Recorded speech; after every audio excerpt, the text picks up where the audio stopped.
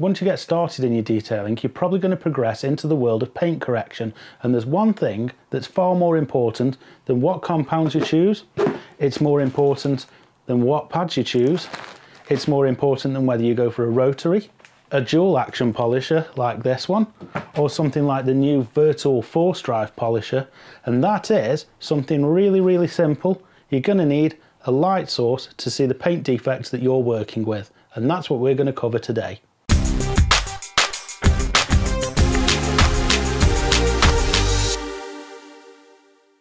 So, like I say, when you get into your paint correcting, the thing you're going to need before you've even got your machine polisher, your pads, your combination of that, the most important thing you're going to need first off is going to be your reliable light source. And what I mean by a reliable light source is something which doesn't change. So you can look at paintwork in the sun, but when the sun's higher in the sky, lower in the sky, it's a different time of year. It's like it is now where it's getting to winter. You can't see as many paint defects as you would be able to in summer or when the sun is shining. It's also going to affect it if you've got things like holograms and things like that. You'll see holograms in certain lights where the light is reflecting at the panel at an angle, but you won't always see that on an overcast day. You'll see a black car, it'll look perfect. Whereas if you see that black car on a sunny day, it can look horrendous because of all the RDS, random deep scratches, your swirls, all your things like that, your holograms, which will show up in the sun, but won't show up on a cloudy day. And that's why when you're doing your paint correcting, you do need something which gives off a better quality of light so that you can control and see exactly where the paint defects are. It's just something else that you're going to need in your toolbox.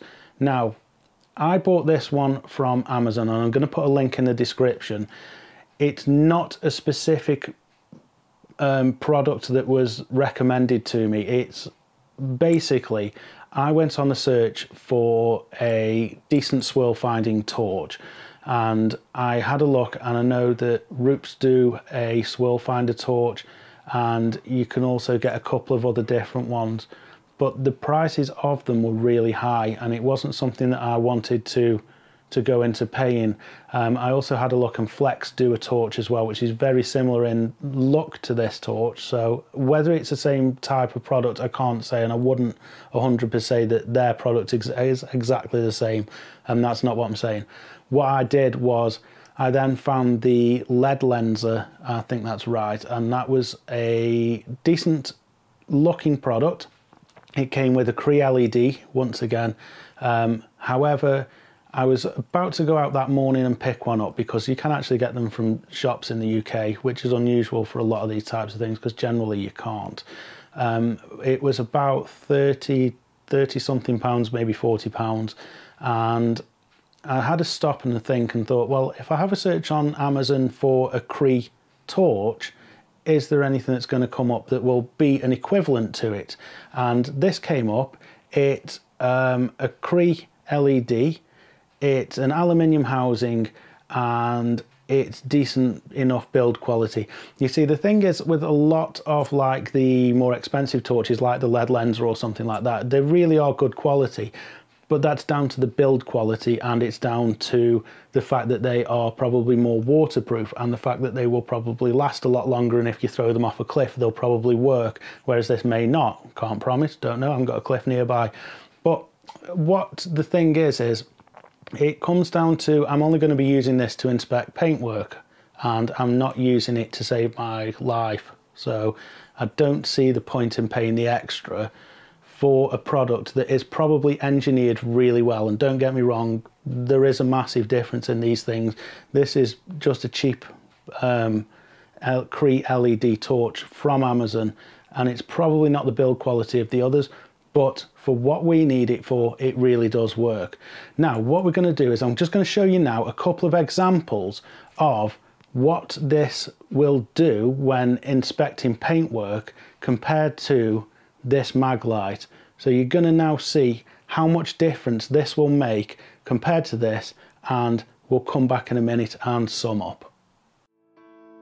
This is the Icefire torch. It uses a Cree XML T6 LED producing around 2000 lumens. The body is made from a sturdy aluminium alloy and it has a rubber O-ring in the battery compartment to reduce water ingress. The Maglite AA produces around 14 lumens using an incandescent bulb. It has a beam width adjustment and is made from a very sturdy aluminium construction. Next, we're going to show you the difference between the two torches on different colours and shades of paintwork. Here you can see how the Maglite performs at showing the paint defect on this black Audi paintwork before any paint correction has taken place. Although we can see the defects with the Maglite, once we switch to the Icefire, we can clearly see the difference that the LED bulb makes. We can clearly see the paint defect and we get a true idea of what we are working with. This is the same Audi paint partway through paint correction. Using the Icefire, we can clearly see the majority of the defects have been removed, but some do still remain. Using the standard Maglite torch, although we are able to see some of the defects, the panel looks a lot better than it really is. The side-by-side comparison shows how much more efficient the LED is at highlighting the paint defects. Now onto the Ferrari paintwork. The LED torch makes it easy to see the paint defects that need to be worked on and easily highlight the imperfections that are really difficult to be seen with the incandescent torch.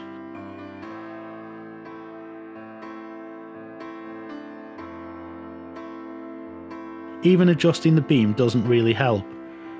The side-by-side comparison once again shows the power of the LED torch. This is where the LED really comes into its own.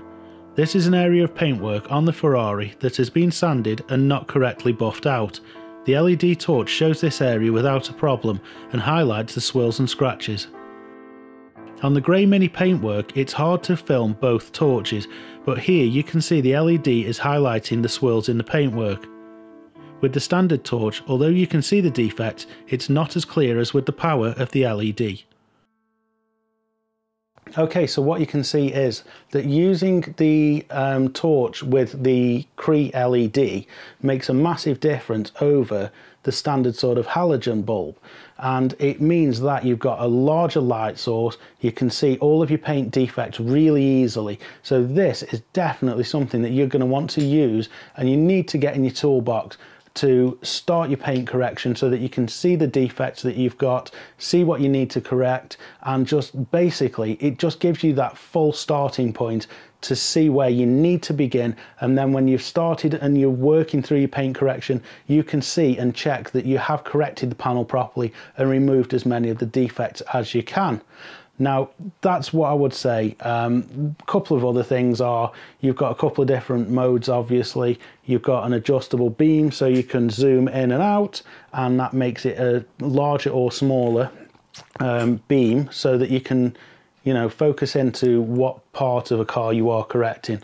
But I do recommend this product. It's really, really good. It's serving me really well. It works in daylight. It's better when it's sort of overcast and you get a lot better, you can see a lot more, but obviously if it's sunny and you've got any torch on, it doesn't really work too well. But once your day goes a bit more dull, this thing is absolutely fantastic for finding any types of defects in paint. And it's always better to do, I find, your paint correction when it's a little bit more of a darker day. That way you can use your light source to easily find your paint defect rather than struggling in the bright sun where you can't see it, and that's taking into account, you know, your polish is going dry and all that. We're not discussing that at the moment. We're just discussing using this, which is an easier to use light source. So I fully recommend that you do get something like this.